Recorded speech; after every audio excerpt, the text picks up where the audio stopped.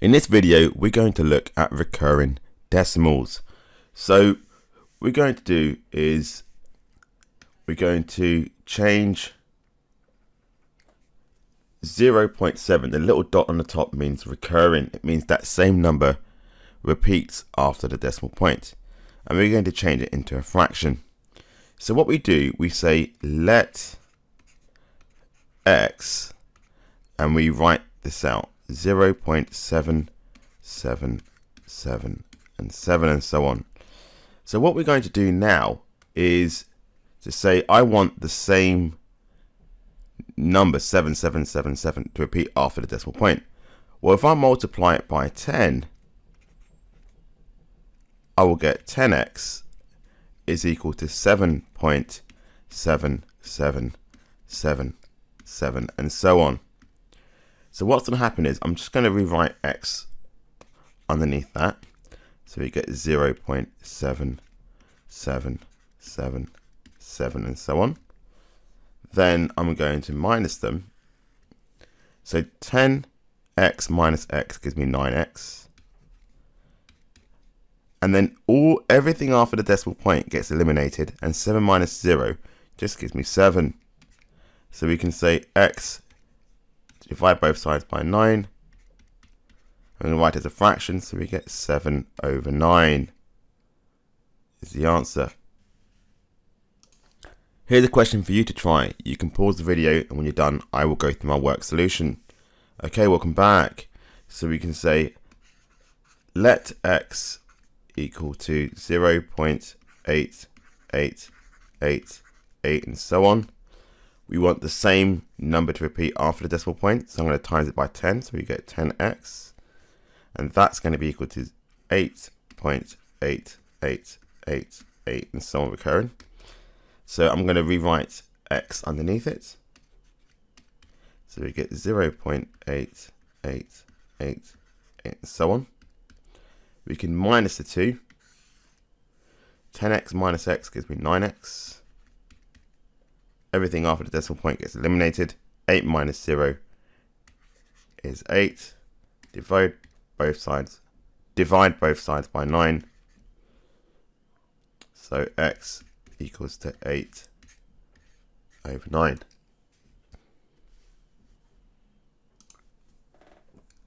In the next example, we're going to change 0.31 with 3 and 1 recurring into a fraction. So the two dots means that both numbers recur. So we could write let x equals to 0.313131 and so on. So what we want 3 and 1 to keep recurring. So this time we're going to multiply it by 100. So we get 100x will be 31.313131 and so on. So I'm going to rewrite x underneath it. 0.313131 and so on. Going to minus the 2. So 100x minus x gives me 99x. 31 minus 0 is simply 31. Everything after the decimal point is eliminated. Divide both sides by 99. X is 31/99.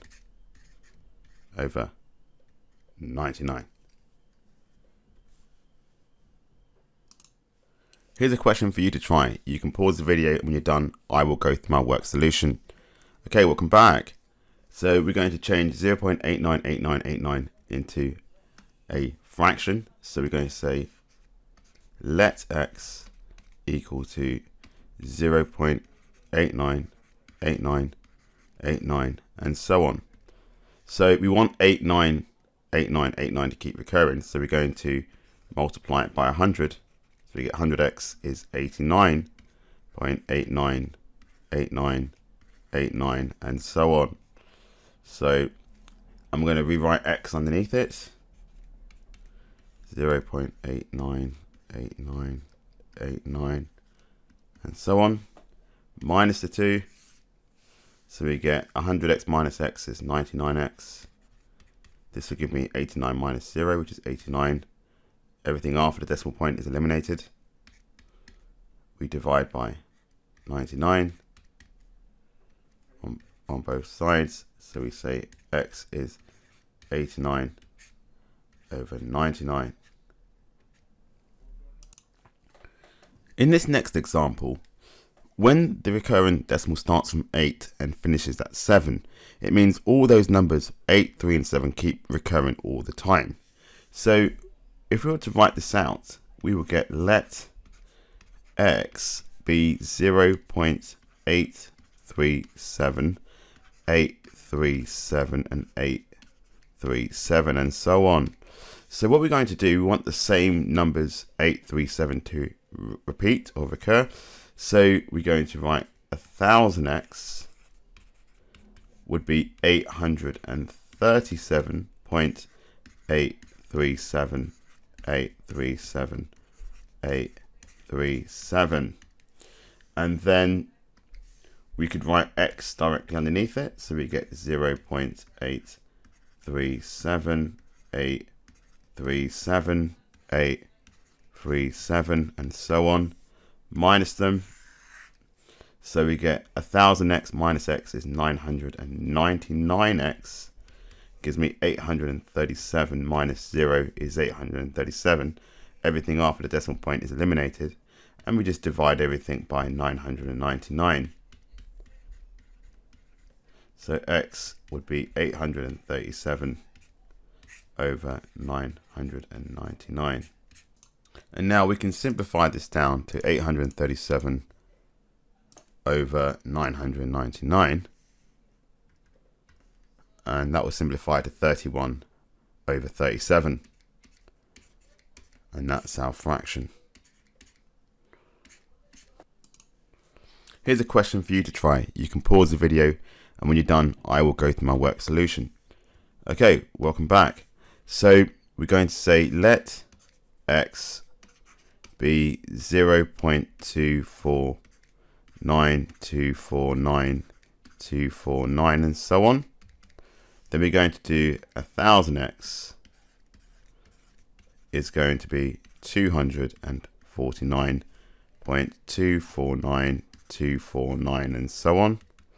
Then we can rewrite x here as 0.249249 and so on.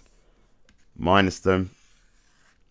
So we get 999x equals 249 minus 0 is 249. Everything after the decimal point is eliminated. Divide everything by 999.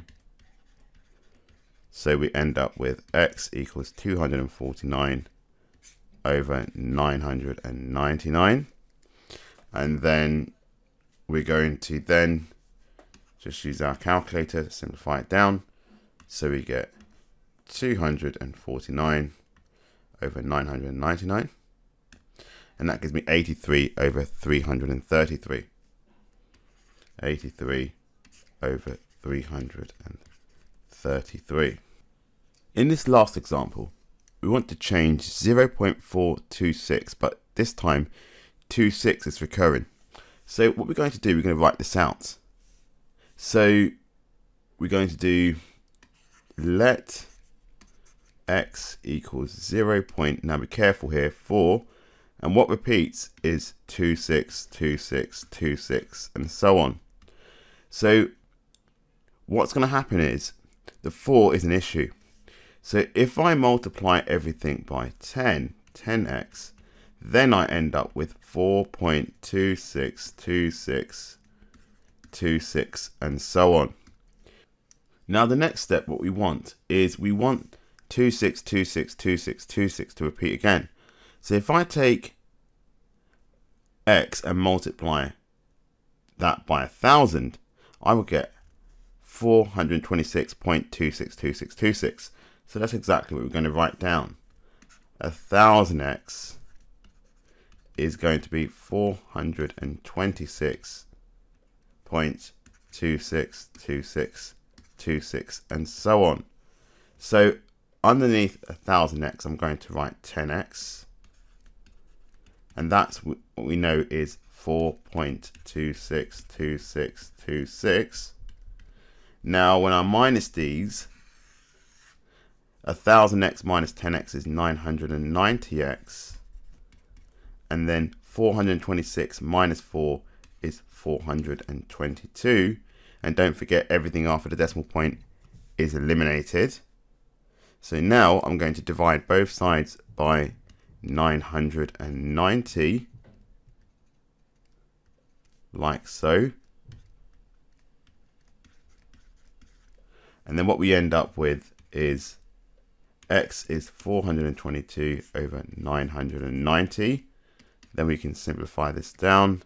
So we get 422 over 990.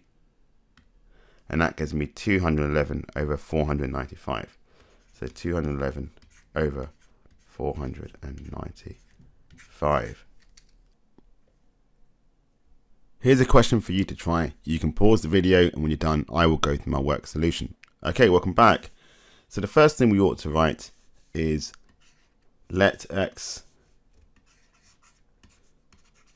equal 0.8131313. Then what we're going to do is write down what 10x is. That gives me 8.131313, and so on. Now if I times x by 1000, as in 1000x, that will give me 813.131313, and so on. So then I could write down 10x underneath it as 8.131313, and so on.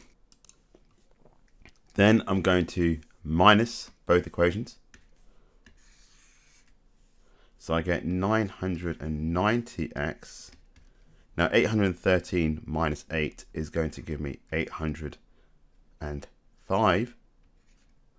And then we can say that we're going to divide both sides by 990. So then the final solution is going to be 805 over 990, which is going to be equal to x.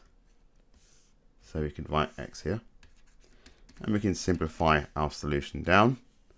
So 805 to 990, and that gives me 161 over 198.